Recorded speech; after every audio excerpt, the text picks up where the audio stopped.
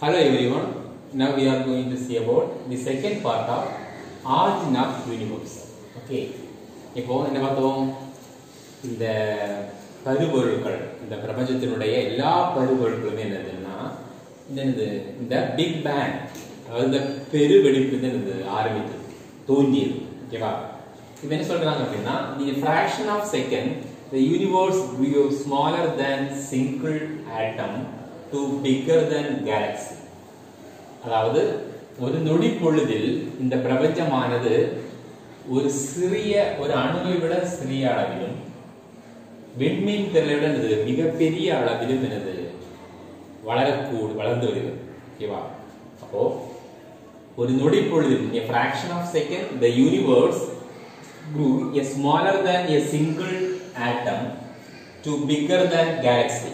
அதாவது ஒரு அணுவை விட அது சிறிய அளவிலும் விண்மீன் திரள் bigger than galaxy, விண்மீன் திரளை விட என்னது மிக பெரிய அளவிலும் என்னது இது வளர்ந்து வருகிறது.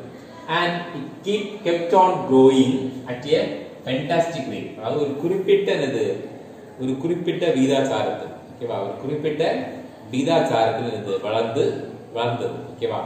அப்போ யூனிவர்ஸ், இந்த பிரபஞ்சமானது என்னது, இந்த பிரபஞ்சமானது வளர்ந்தது. ஓகேவா? வளர்ந்தது. அப்போ இப்படி வளர்ந்து வந்ததுன்னா it is still expanding today. இன்னும் என்னது விரிவடைந்து கொண்டு இருக்கிறது. It is still expanding today. இன்னும் இந்த பிரபஞ்சமானது விரிவடைந்து கொண்டு இருக்கிறது. Over the next 3 minutes the temperature dropped below billion degree Celsius, 1 billion degree. அதாவது அடுத்த 3 நிமிடங்கள், ஓகேவா, அடுத்த 3 நிமிடங்களுக்கு 1, இது 1, ஓகேவா, இது 1, not I, இது 1, ஓகே. அப்போ ஓவர் தி நெக்ஸ்ட் 3 minutes, அதாவது அடுத்த 3 நிமிடங்களுக்கு the temperature dropped below 1 billion degree celsius. அதாவது இந்த வெப்பநிலையானது குறைந்தது. இந்த 1 பில்லியன் டிகிரி செல்சியஸ் அளவுக்கு வெப்பநிலை குறைந்தது.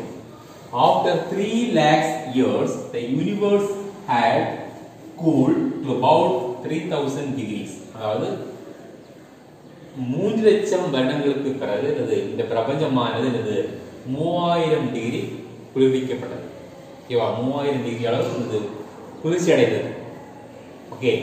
அப்போ over the next 3 minutes, அடுத்த 3 நிமிடங்களுக்கு என்ன ஆகும்னா the temperature dropped below 1 billion degree celsius. அதாவது வெப்பநிலை 1 பில்லியன் டிகிரி அளவுக்கு குறைந்தது. After 3 lakhs years the universe had cooled to about 3000 degrees. அதாவது 3 லட்சம் வருடங்களுக்கு பிறகு என்ன ஆகும்னா இந்த பிரபஞ்சம் என்னாச்சு, இந்த பிரபஞ்சமானது 3000 டிகிரி அந்த அளவுக்கு குளிர்ச்சி அடைந்தது. Atomic nuclei cloud finally captured the electron to form atoms. அதாவது கடைசியா பாத்தீங்கன்னா அந்த அணுவினுடைய உட்கருக்கள் அந்த அணுவை உருவாக்குவதற்கு எலக்ட்ரான்களை ஈர்த்தது, கவர்ந்தது. ஓகேவா? அப்போ atomic nuclei cloud finally captured the electrons to form atoms. அதாவது ஒரு அணுவை உருவாக்குவதற்கு இந்த அணுவினுடைய உட்கருக்களான எலக்ட்ரான்ஸை கவர்ந்தன. At the stage of the evaluation of the universe, it was filled with the clouds of hydrogen and helium gas. அதாவது at the stage of evaluation of the universe, அதாவது இந்த பிரபஞ்சத்தினுடைய ஒவ்வொரு கட்டத்திலும், ஒவ்வொரு பரிணாம கட்டத்திலும், okay, at the stage of evaluation of the universe, இந்த பிரபஞ்சத்தினுடைய ஒவ்வொரு பரிணாம கட்டத்திலும் அந்த பிரபஞ்சம் பாத்தீங்கன்னா it was filled with clouds of hydrogen and helium. அதாவது ஹீலியம் மற்றும் ஹைட்ரஜன் வாயுக்களால் நிரம்பி வழிந்தது. ஓகேவா? இந்த பிரபஞ்சத்தினுடைய ஒவ்வொரு பரிணாம கட்டத்திலும் ஹீலியம் மற்றும் ஹைட்ரஜன் வாயுக்களால் நிரம்பி, வாயுக்களின் கூட்டமாக நிரம்பி வழிந்தது. So the clouds of hydrogen and helium moved to dense dark place. அதாவது இந்த ஹைட்ரஜன் மற்றும் ஹீலியம் வாயுக்களான அதாவது அடர்த்தியான, ஓகே, ஓகேவா? அடர்த்தியான இருண்ட அடர்த்தியான பகுதியை நோக்கி இழுக்கப்பட்டது. ஓகேவா? அதாவது இந்த ஹீலியம் மற்றும் ஹைட்ரஜன் வாயுக்களானது அடர்த்தியான இருண்ட பகுதியை நோக்கி இழுக்கப்பட்டது. இப்போ என்ன ஆகும்னா, என்னாச்சு, first Galaxy, first stars and மற்ற கோள்கள், ஓகேவா, இது எல்லாமே என்னது இந்த காலகட்டத்தில் ஆரம்பிக்க தொடங்கியது. ஓகேவா? ஃபர்ஸ்ட் கேலக்சி, ஃபர்ஸ்ட் விண்மீன் திரள், அப்புறம் என்னது ஸ்டார்ஸ் அனைத்துமே என்னது இந்த காலகட்டத்தில் தான் இது ஆரம்பிக்க தொடங்கியது. ஓகேவா? ஃபர்ஸ்ட் கேலக்சி அனைத்துமே என்னது இந்த காலகட்டத்தில் தான் இது ஆரம்பிக்க தொடங்கியது. ஓகேவா? அதாவது ஃபர்ஸ்ட் கேலக்சி நட்சத்திரங்கள் எல்லாமே என்னது இவ்வாறு தான் உருவாகின. Okay, first Galaxy, stars, next other கோள்கள், கிரகங்கள் எல்லாமே என்னது இவ்வாறு தான் என்னது உருவாகின. ஓகேவா? இப்போ ஆரிஜின் ஆஃப் யூனிவர்ஸ் தான் சொல்லுவாங்க.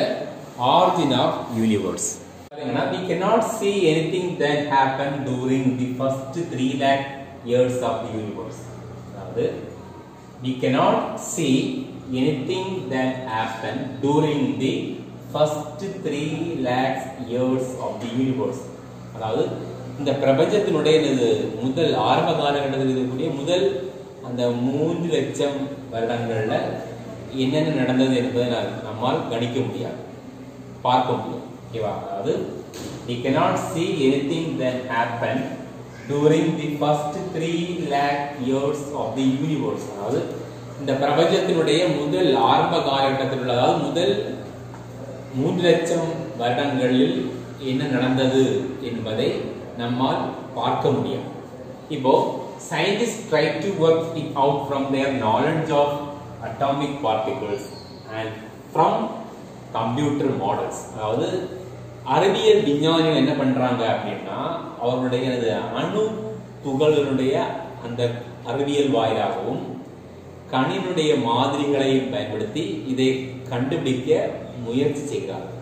Okay, scientists try to work out it from their knowledge of atomic particle and from computer models. அதாவது கணினியினுடைய மாதிரிகளையும் பயன்படுத்தி அந்த அணு துகள்களினுடைய அந்த அறிவியலையும் பயன்படுத்தி இதை கண்டுபிடிக்க அறிவியல் விஞ்ஞானிகள் முயற்சி செய்கிறார்கள். ஓகேவா? The only direct evidence of Big Bang, இப்போ பாத்தீங்கன்னா அந்த பிக் பேங், அந்த பெருவெடிப்பினுடைய நேரடி ஆதாரம் அப்படின்னு சொல்றது என்னது a faint glow in space called cosmic microwave background. அதாவது காஸ்மிக் நுண்ணலை பின்னணி என்னுடைய என்னது இந்த விண்ணில் இருக்கக்கூடிய, ஓகேவா, இந்த விண்ணில் இருக்கக்கூடிய ஒரு மங்கலான ஒரு பிரகாசமாகும். ஓகேவா? அதாவது that only direct evidence of Big Bang. Okay, அந்த பிக் பேங்கினுடைய நேரடி ஆதாரம் என்பது இப்போதைக்கு இருக்கக்கூடிய அந்த எவிடன்ஸ் படி பார்க்கும்போது அந்த பிக் பேங், அந்த பெருவெடிப்பினுடைய நேரடி ஆதாரம் சொல்றது என்னன்னா அந்த காஸ்மிக் நுண்ணலைகள். ஓகேவா? கதிரியக்கம், காஸ்மிக் மைக்ரோவேவ் பேக்ரவுண்ட் நுண்ணலையினுடைய இந்த விண்ணில் இருக்கக்கூடிய ஒரு மங்கலான ஒரு பிரகாசம் என்று அவர்கள் சொல்கிறார்கள். ஓகேவா? The only evidence of Big Bang itself is a faint glow in space. அதாவது விண்வெளியில் தோன்றக்கூடிய ஒரு மங்கலான பிரகாசம் called cosmic microwave background. ஓகேவா? அந்த நுண்ணலை, காஸ்மிக் நுண்ணலை பின்னணி இந்த விண்ணில் இருக்கக்கூடிய, ஓகேவா, இந்த விண்ணில் இருக்கக்கூடிய இந்த விண்வெளியில் உள்ள என்று அழைக்கப்படும் இந்த விண்வெளியில் உள்ள ஒரு மங்கலான பிரகாசம். ஓகே, காஸ்மிக் நுண்ணலை என்று அழைக்கப்படும் விண்வெளியில் உள்ள ஒரு மங்கலான ஒரு பிரகாசம் என்று அவர்கள் சொல்கிறார்கள். ஓகேவா? Okay, thank you.